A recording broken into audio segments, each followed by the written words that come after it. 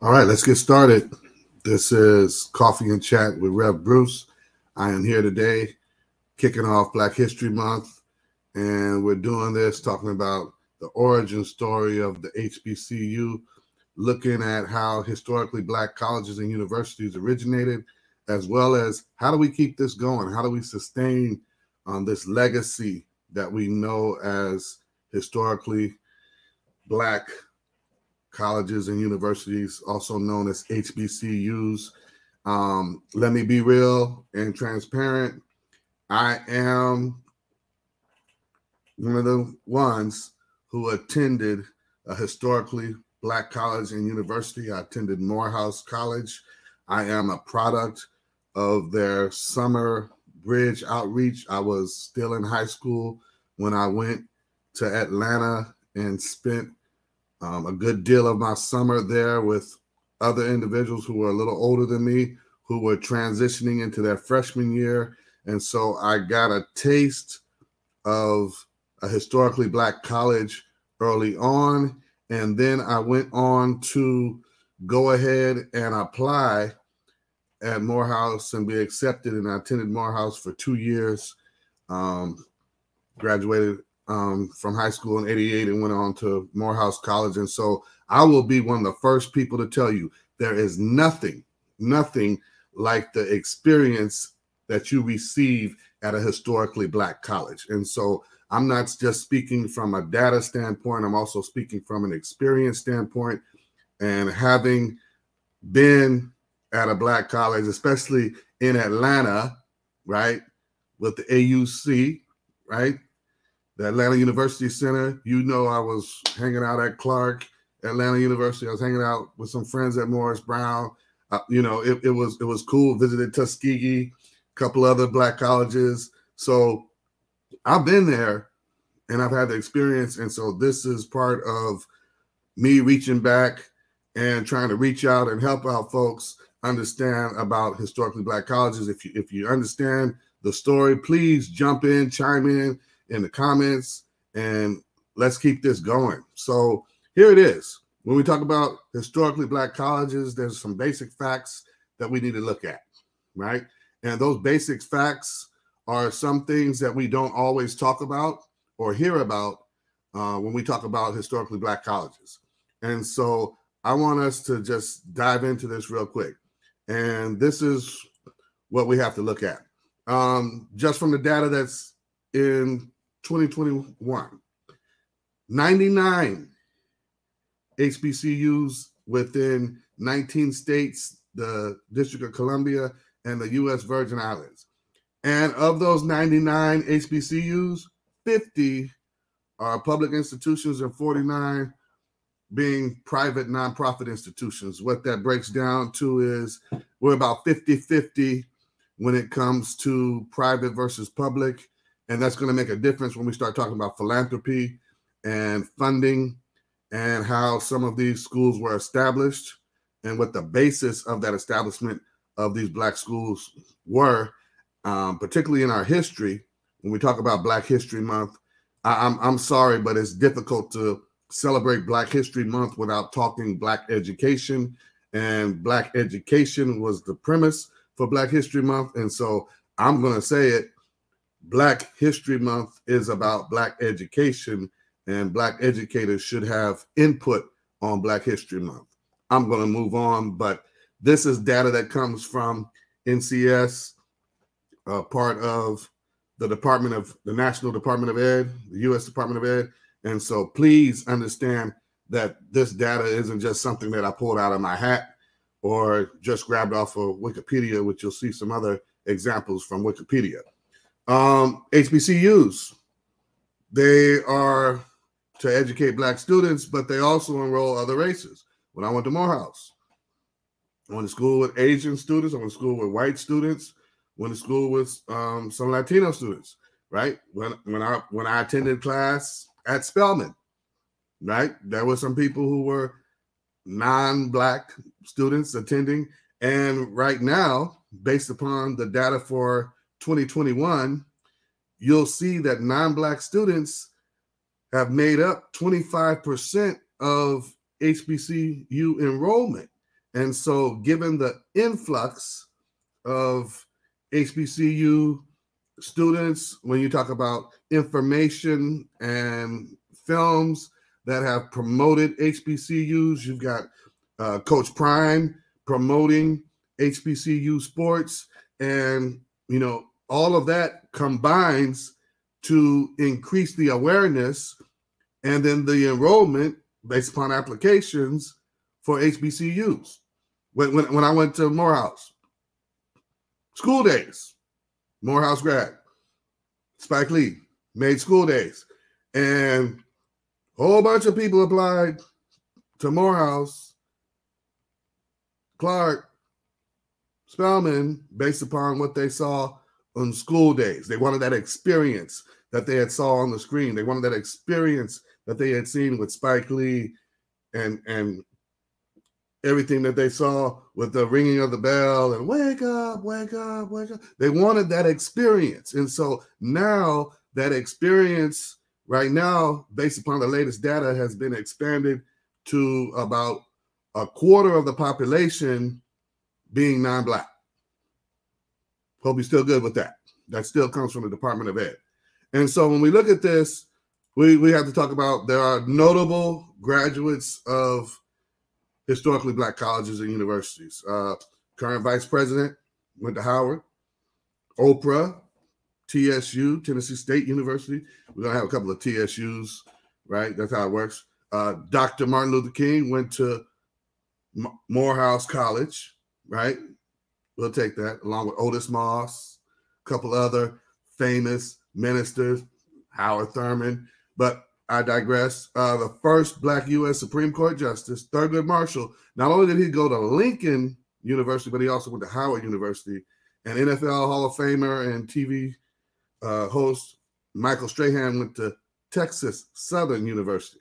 And so those are some famous HBCU grads, right? Still coming from the Department of Ed as far as information. And so, boom, there are different types of HBCUs. Think about this, different types of HBCUs. And when we talk about that, remember I mentioned there were private, there were public, right? Different types of institutions. And so when we look at this, let's take this into account, right? There are the public institutions, right? And when this is a screenshot of Wikipedia, just so you can see what happens when other people tell your story, okay?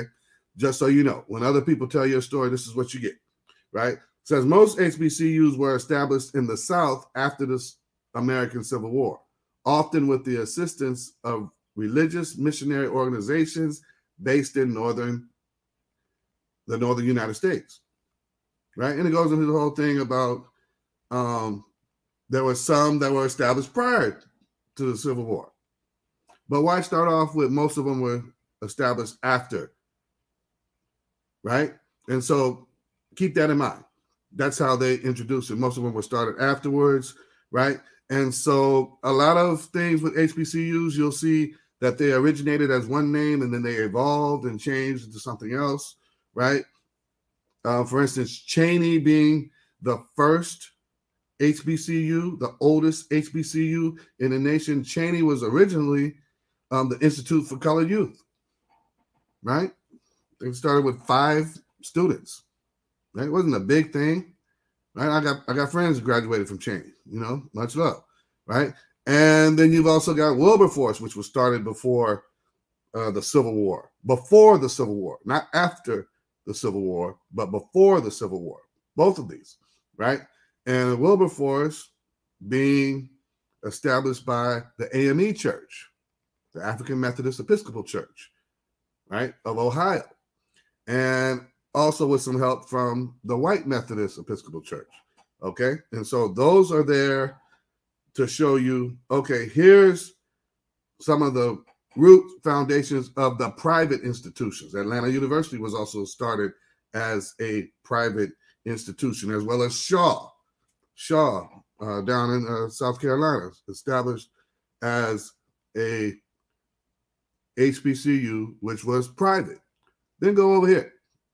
And then you got the public institutions. So you got this thing about certain schools were established later on based upon land grants from the government.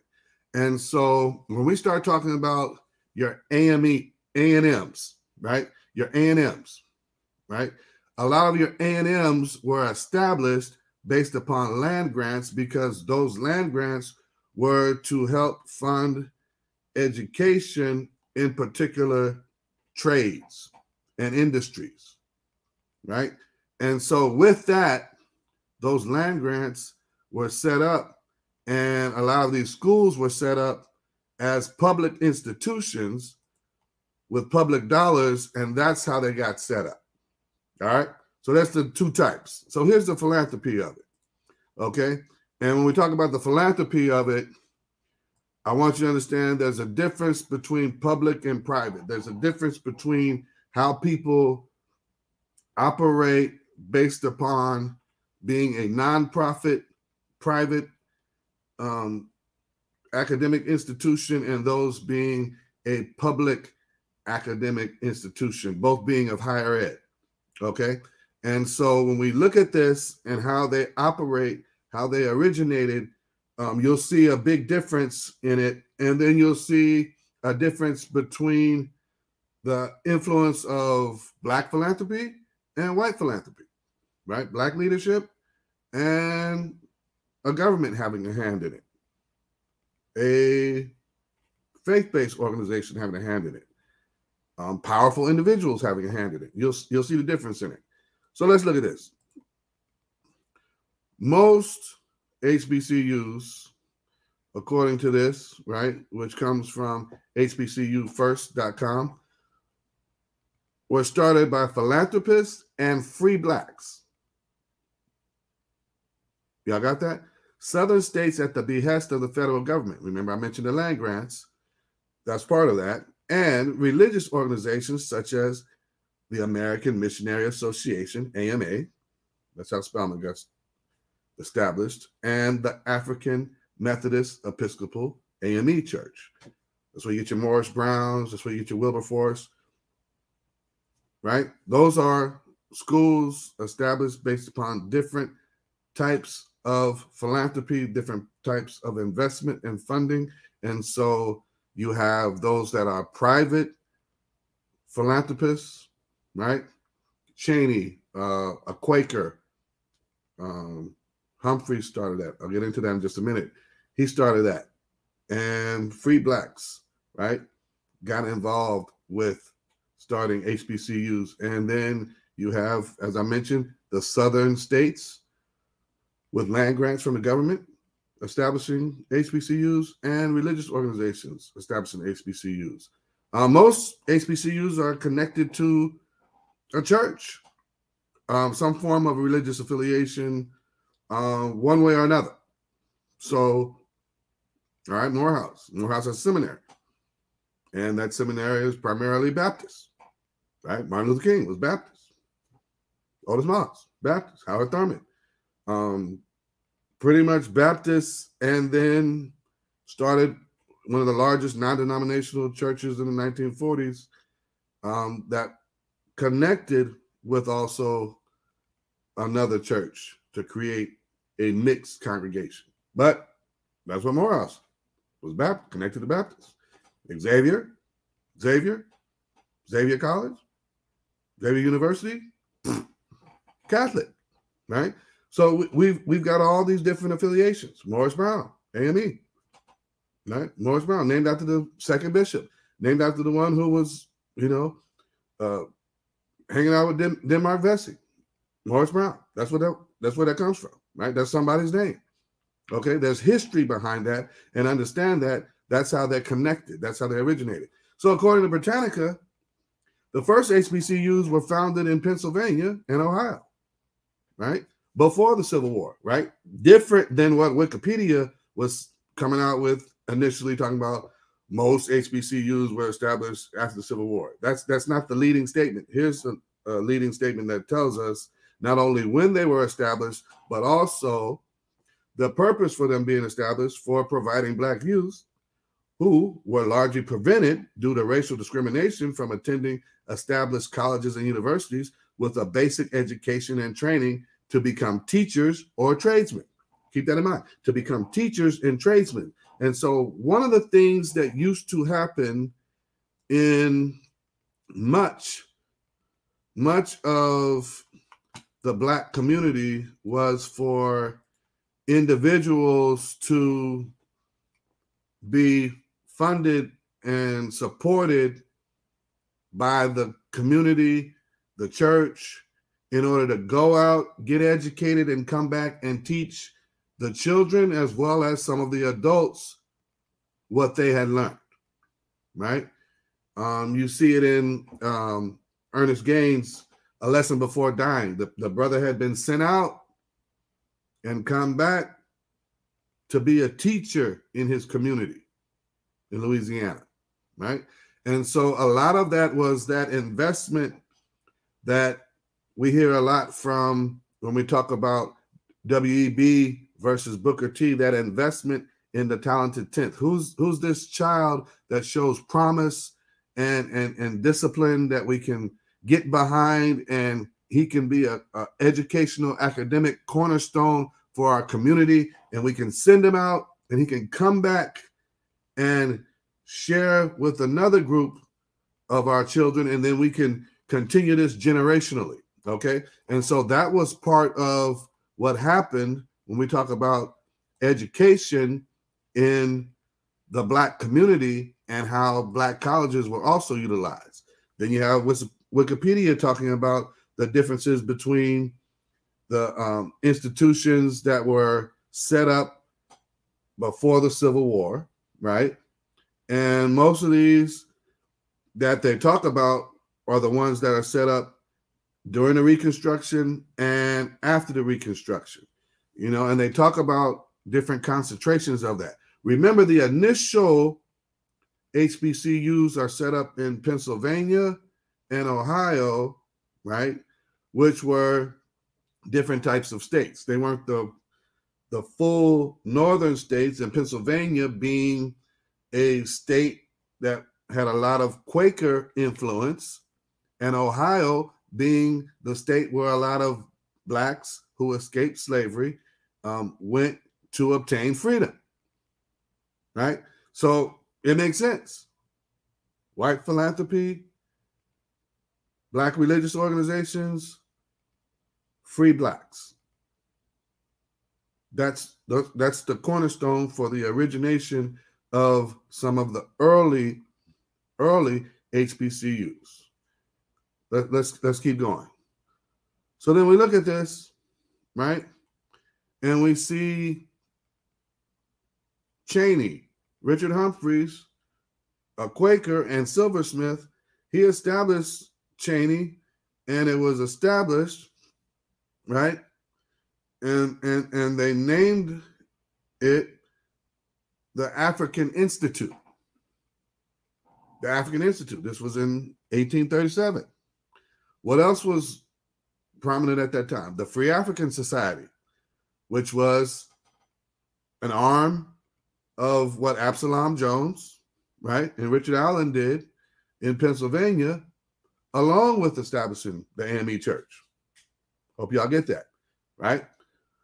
So using African wasn't offensive to anyone. It was associated with the African Methodist Episcopal Church. It was associated with the Free African Society, a society that was funded to help aid enslaved Africans transition from enslavement to freedom in the North. And this school also changed its name a few months later to the Institute for Colored Youth. That's what it was. This is still Cheney, right? Now, at his death, right, Humphreys left $10,000 to the Philadelphia yearly meeting of Society of Friends for the purpose of establishing a school for, listen to this, instructing the descendants of the African race in school learning in various branches of the mechanical arts, right? Mechanical arts, we're talking about trade, and trades, and in agriculture, in order to prepare and fit and qualify them to act as teachers. They were going to get skills, learn a trade, learn an art, a mechanical art, and then reach back and teach others. That was the intention. That was why he left the money. That was what he set up as the purpose for this contribution. Then you look at Wilberforce, 1856, still before the Civil War. What is this? This is the Methodist Episcopal Church, right? Setting this up in what is now known as Wilberforce, Ohio, right? And its primary goal was African Americans having access to college education. This is the first private black college, right? The first one to be owned and operated by African Americans. Boom, take that into consideration. It's affiliated with the AME Church of Ohio. It is owned and operated by African Americans.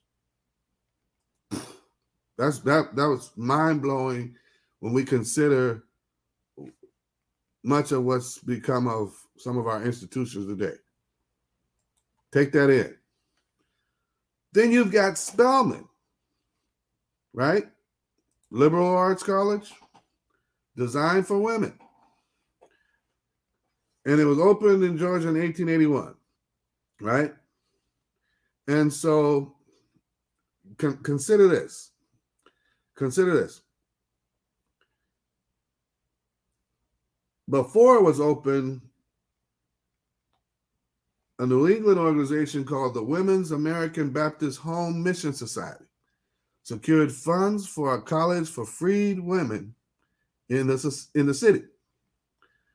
Approximately 100 African American women soon began attending school at the institution they created, the Atlanta Female Baptist Seminary. The Atlanta Female Baptist Seminary. Take that in consideration. That was the name. That was what they started as, right? And then, lo and behold, instructed by 4 white, northern-born teachers, the students took classes in the basement of an Atlanta church until 2 of those teachers made a fateful visit to Cleveland, Ohio, a Cleveland, Ohio Baptist church in June of 1882. 2 members of the congregation, John D. Rockefeller and his wife, guess what her name was? Laura Spelman, donated funds to the school. So wait a minute. I thought this school was called the Atlanta Female Baptist Seminary. Right? But once they got the donation from John D. Rockefeller and Laura Spelman, that school eventually became Spelman, right? The Rockefellers visited Atlanta to celebrate the 3rd anniversary of the seminary 2 years later. And during the trustees renamed the institution Spelman to honor Mrs. Rockefeller's abolitionist family. There you go. That's where it came from. That's how it came about. And so, boom, we need Black philanthropy in our HBCUs. We're not saying that we don't need white philanthropy. We're not saying that we can't use white philanthropy. We're not saying that we can't use funds from the government and grants and things of that nature in order to fund Black education at historically Black colleges and universities. But we do need Black philanthropy. We do need individuals who will give funds to support Black education at Black institutions. That just makes sense as a formula. And so take this into consideration. When I was still attending Morehouse, the fees were going up. The fees were going up, right? And At homecoming, come on, my freshman year at homecoming, Bill Cosby announced a major contribution to that institution. The Olympics were announced, and the Olympics were coming to town, and major funding was coming into that institution at that time. And so when we talk about Black philanthropy as well as public funds, that was a combination that was utilized and interwoven in order to sustain and strengthen Morehouse's position within a major city in the South. Take that in. Take that in. And as we go through this, think about it. Black philanthropy isn't just Black dollars as far as just, here you go, I'm going to contribute to United Negro College Fund. Here's a drop in the bucket. It's beyond just donations and endowments and contributions directly to the Black colleges. We have recruitment campaigns that occur within Black colleges. Black college tours. There's probably a high school or a social group, the Links, the Deltas, somebody in the Divine Nine is some Black educator that's a HBCU grad or alumni is trying to organize. They're trying to organize a college tour, a Black college tour, to at least hit the eastern coast or the southernmost coast of the U.S. and hit these Black colleges. Help fund that. Offer input on getting that done. You know, share at a parent meeting your experience at a Black college. Do that. Do that as part of your philanthropy, as part of reaching back and giving back in order to continue this legacy of Black education at Black institutions. Beyond that, Black college expos. There's a recent one here, right? A friend of mine is pastor of a local church. He went to Texas Southern, played football with Strahan, right? They had a Black college tour, right? Him and his frat brothers were instrumental in being involved in that. That's the type of thing you need to have in engaging your community, right? In order to promote the legacy of Black education through Black philanthropy, right? You've got plenty of arguments that can be made about, well, you know, this isn't who we are or what we've done, and they've got funding for that. Yeah, okay, but here goes the thing. They've got funding for it, right? They've got funding for it, but in the sense of taking ownership of it and making a contribution, we can do more, right? We can do more. We can do more as Black educators. We can do more as Black activists. We can do more as Black artists. We can do more as Black business people. We can do more, and we can do more to support Black education as a whole. And so as we do that, when we do that, we can continue this legacy that was established both privately and publicly with the purpose of educating Black youth, of educating Black communities, of educating individuals who were marginalized within their own areas from receiving a quality education. We can change that, but it starts with us. It starts with us. And as we do this, we have to look at this from a standpoint of how does our contribution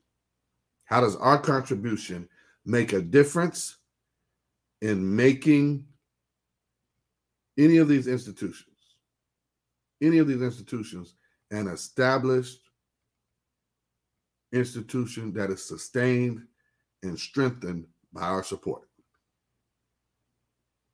Black colleges and universities need Black philanthropy to continue this legacy of Black education. God bless.